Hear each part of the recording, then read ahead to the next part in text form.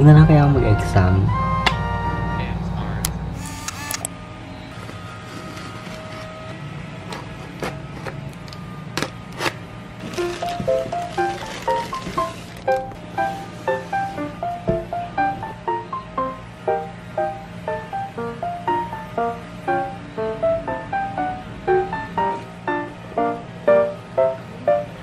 What?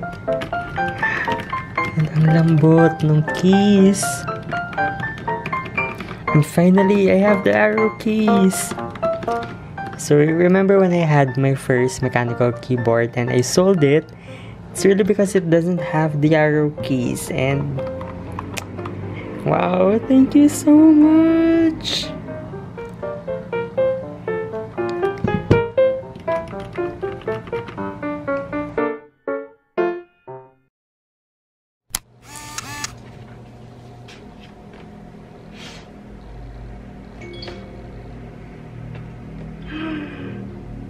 So it's already Wednesday and it's already 10 p.m. 10 a.m. So on Sunday, we'll have our first mock bar exam. It's going to cover remedial law. So by then, I must have already prepared myself, or like, I should be bar ready when it comes to remedial law, but 4 days left and I think I'm still too far away from being bar ready. So this is my current schedule. We're already here. And actually, I wasn't able to follow the schedule talaga. But I've covered everything that I need to cover. It's just that I need to go back and like review. And on the 27th, we'll have our first mock bar exam.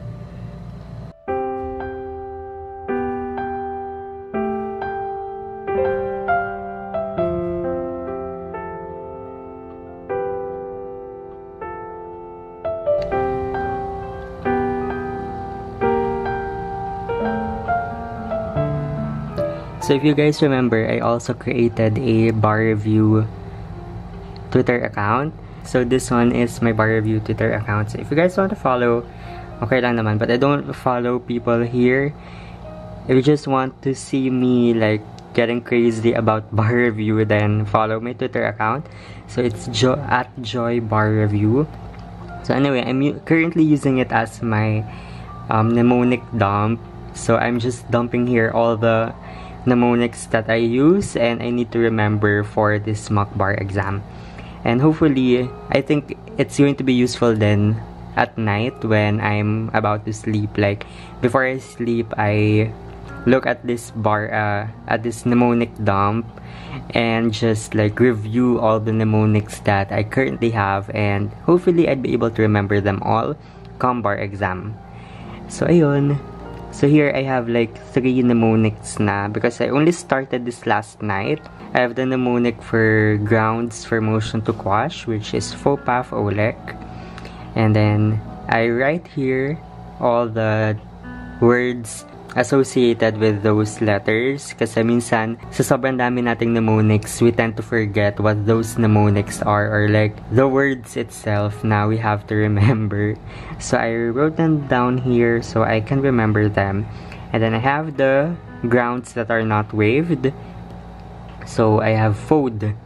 And then additional ground is kaya magiging FODA kasi no authority based on a jurisprudence. And then I have here grounds for suspension of arraignment. So I have UPR. I think I'm going to add more in this dump today and until Saturday. Hopefully by Saturday complete na tong rem mnemonics dump ko. And then by the time I transfer to a different subject, ayun, another mnemonics dump na naman.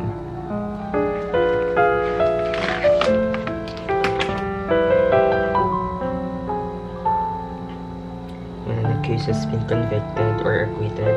So convicted, acquitted. Convicted, acquitted, dismissed. Convicted, acquitted, dismissed without the consent of the accused. Court with competent jurisdiction upon a valid complaint or information arraignment.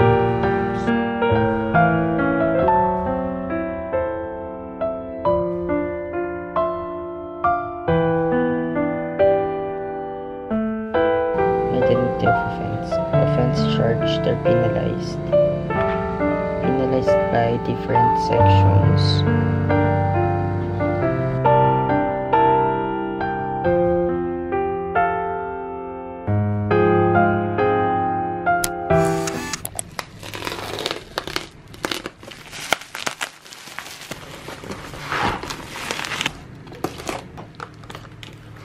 OMG.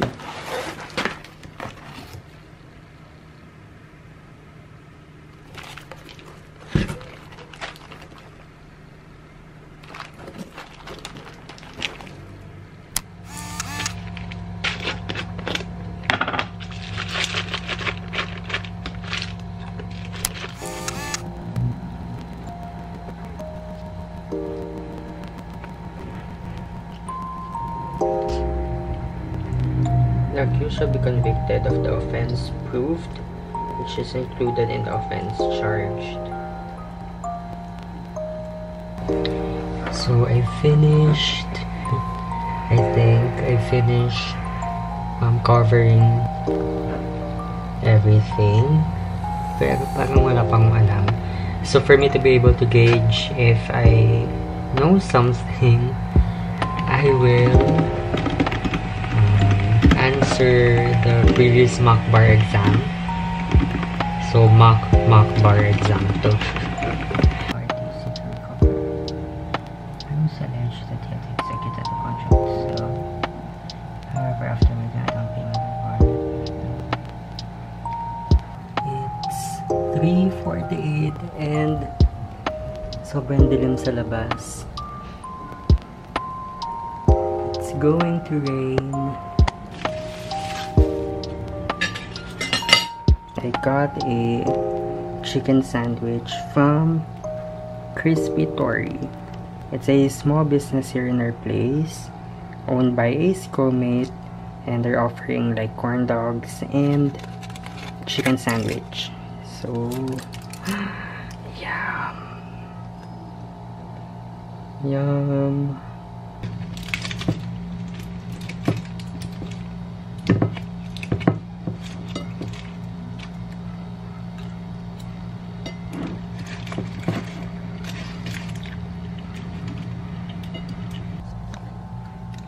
So, it's already 9:37 and I'm still studying.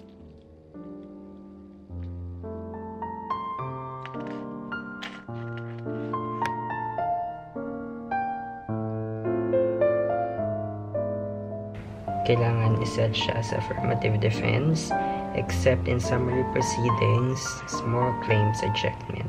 So sa MTC usually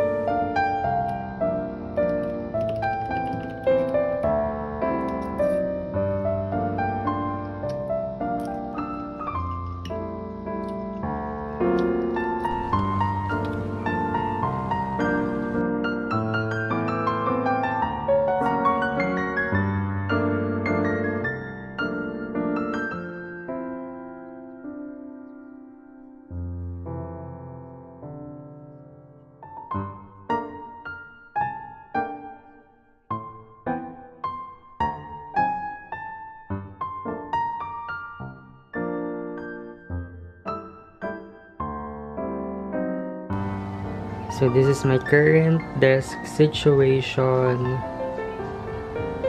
Everything's just on top of my desk and wala na akong time mag-arrange.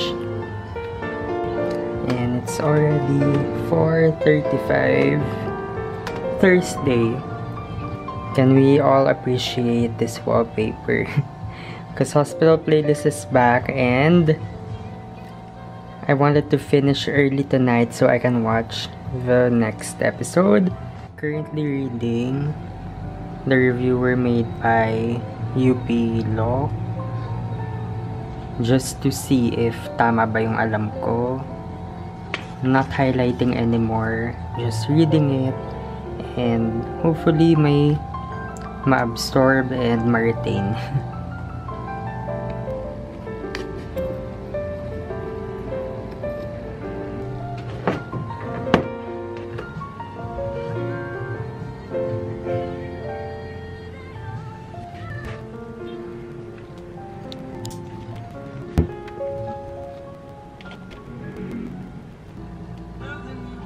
So it's 10:03 and I asked on Instagram. Wait. So ayan.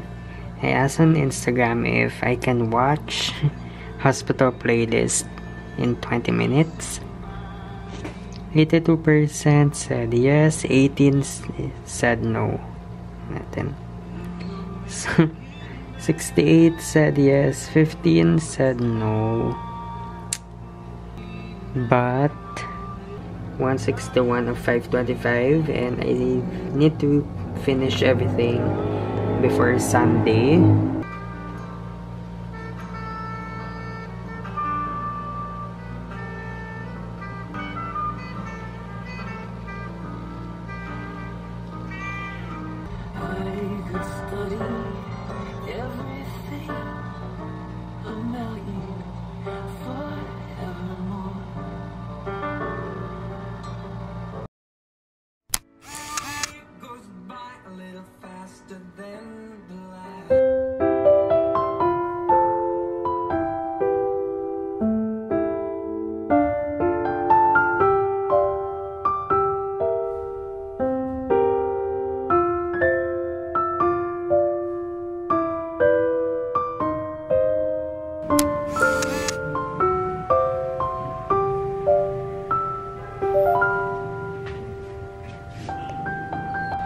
It's 10 o'clock, so it's less than 24 hours before our first mock bar exam, and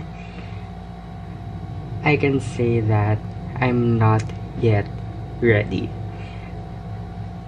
As in, sobrang layo ko pa. So, a notification popped up. I know, okay? I know.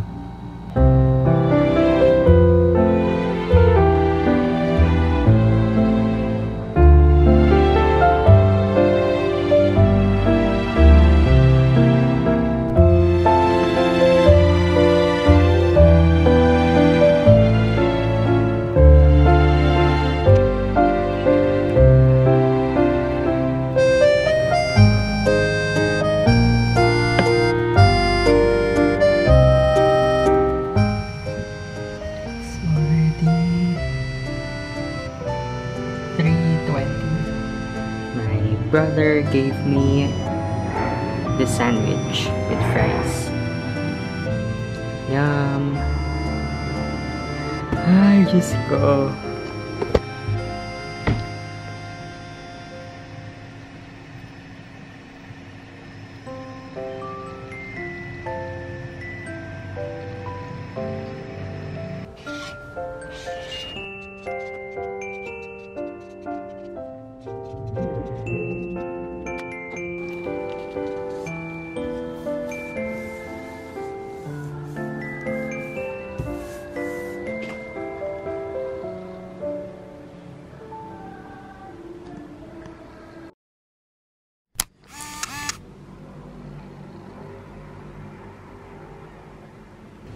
So I'm just reviewing some topics that I think I didn't really cover that much. So like ito, yung rules on summary procedure. I'm going to review while eating.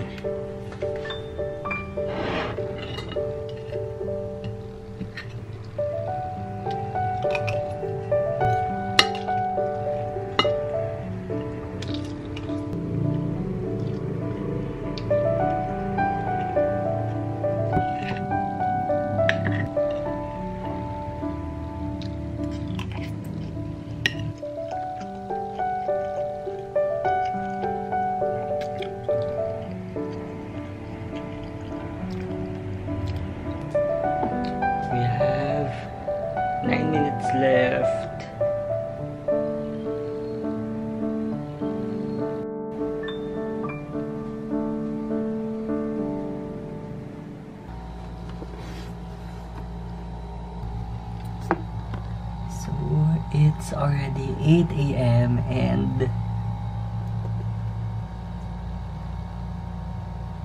ayun, hindi pa rin siya naglo-load. Huwag na lang kaya mag-exam. Okay, so finally, it loaded. Let's take our exam. Joke. Ano ba yan?